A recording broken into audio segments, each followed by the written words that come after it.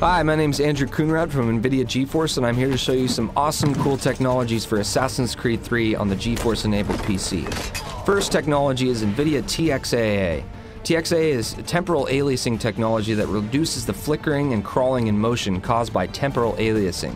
This is caused when the finer elements of a scene, like the rigging of the ship you see in front of you, or say the foliage of a forest, which is where a lot of the action takes place in Assassin's Creed 3. With TXAA on, you can see that the scene is a lot smoother and cleaner without all the crawling and flickering caused by temporal aliasing.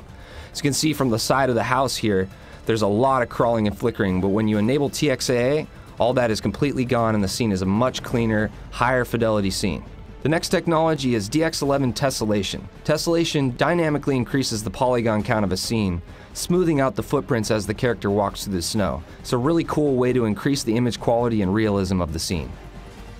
What's really cool about Assassin's Creed 3 is if you buy a GTX 600 series GPU, you get a copy of it free.